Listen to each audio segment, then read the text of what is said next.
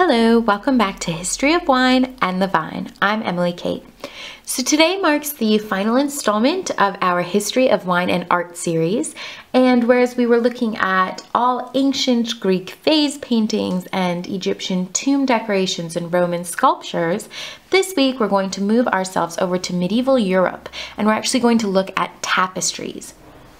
So tapestries were very important to the kind of medieval household for three reasons. One, they were very portable. Now, the people in medieval Europe had many houses. Well, the nobility had many houses. And although that sounds very luxurious, they didn't actually have, let's say they had 3 houses. They didn't have 3 of everything. They didn't have 3 dining sets or 3 sets of artwork or anything like that. They had to bring everything with them. And tapestries provided a very portable kind of form of art that they were able to roll up and stick in a caravan and get going.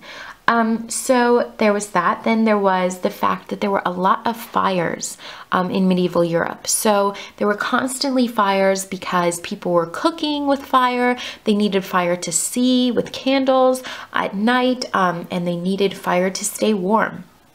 So this provided a very easily kind of salvageable thing. So when the family would run out of the house and the kind of servants would be running around and trying to salvage things, and this was kind of an easy thing to grab off the wall, roll up, salvage, and then move on to the next thing, as opposed to maybe a different piece of art that would be harder to move.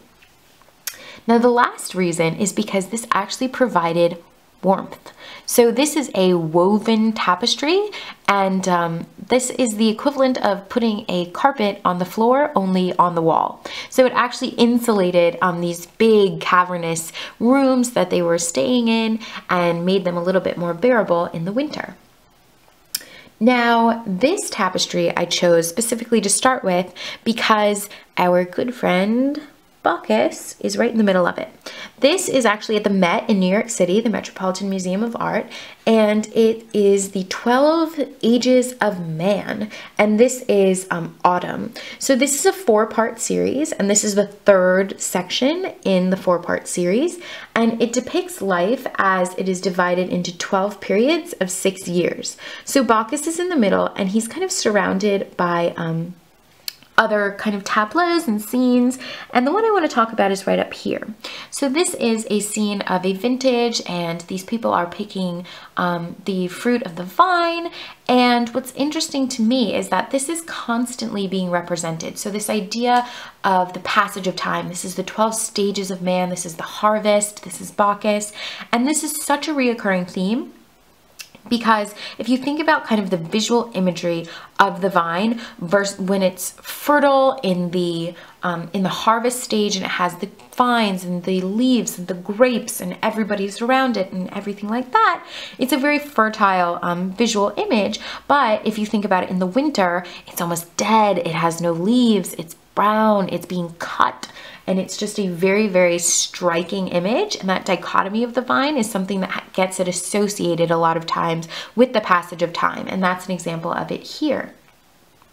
Now moving forward, we're going to go to a tapestry I couldn't miss, the Bayeux Tapestry. And a little fact for you guys is that this is actually not a tapestry. This is actually an embroidery because it is wool yarn on linen, but it is always called a tapestry, and I was not going to miss an opportunity to share it with you guys, so we're going to talk about it today.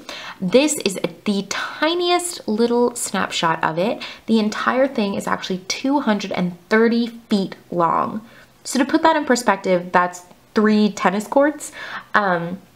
And it displays history visually from 1064, and it's all about the Norman conquest of England up until the Battle of Hastings, and that's in 1066. So to get a sense of the enormity of it, I have a couple stats for you guys.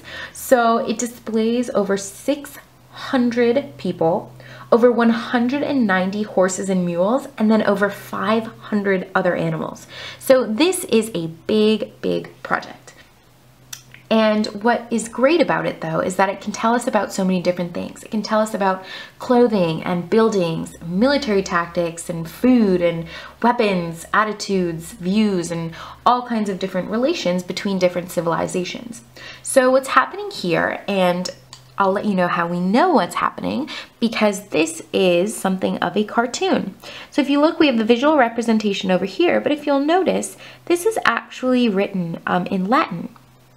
And much like a cartoon like we have nowadays, or like the ancient Egyptian tomb paintings we were looking at, these actually kind of narrate. So you have this narration of what's happening below, so that there can be no mistaking. And what's happening here is that Duke William has ordered the building of ships and the provisions of his army.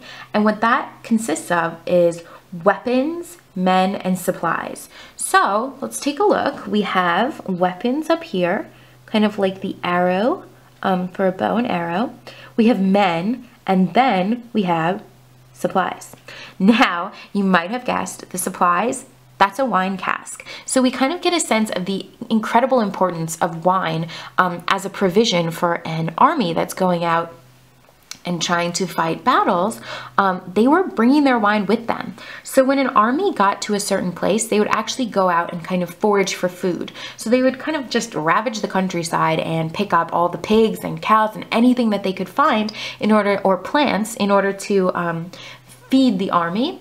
But wine, they were not going to be there for that long to make the wine. They couldn't do that. So they had to bring the wine with them, because that was, again, a safe and reliable drinking option.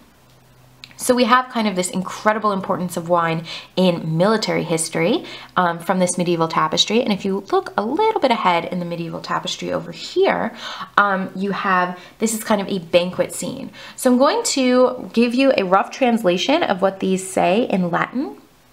So first we have that the meat is being cooked, and that the attendants have prepared and are serving it. And then we have the phrase, and here a bishop blesses the food and drink. And that's actually what is right above this little table with the food and drink on it. And here are the gentlemen that are of the army, and obviously a bishop. So this bishop is actually blessing the food and drink. Now this is incredible to understand, because you know, if it's being represented here, there's a good chance that this was kind of normal or de rigueur, that this would be happening in other instances. So now we can think about to ourselves that there was somebody actually blessing the wine on these military journeys, and that is pretty wonderful to think about. Now moving on, this is hanging, it's in the Musée de Cluny, which is a medieval museum in France. This is from the southern Netherlands, and it's from the early 16th century. So this shows the stages of winemaking. So over on the right, and we read it from right to left, which is very similar to how we read the ancient Egyptian tomb painting, which I think is a nice detail. And we can see a lot of different stages that are represented here, from picking to pressing to the first drink.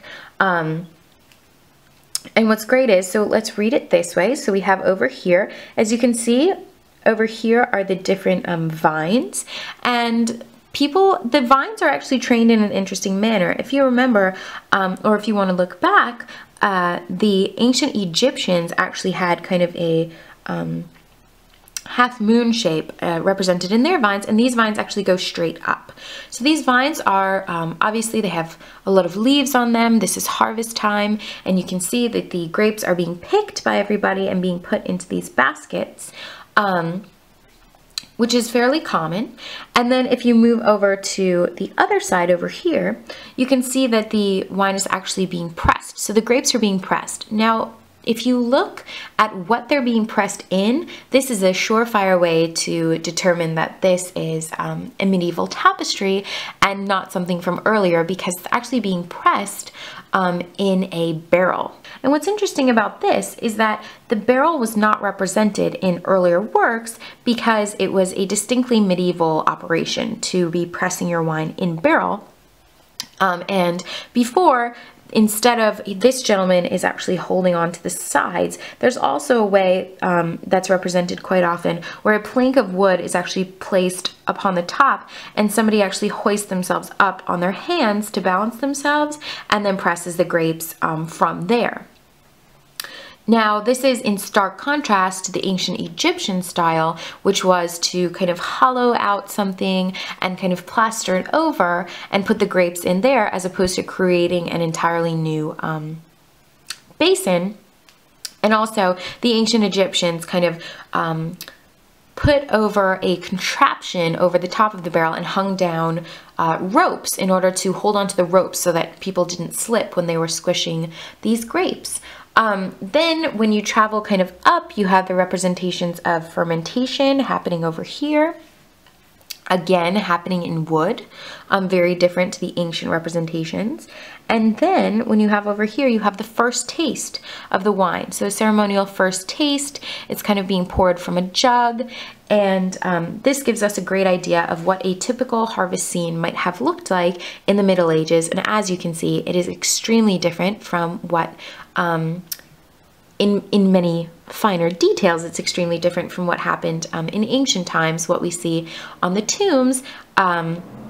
So that kind of sets apart this medieval tapestry. So I hope you enjoyed this little trek through medieval tapestries depicting wine. I hope you learned something and enjoyed the History of Wine and Art series, and I will see you next week. Cheers!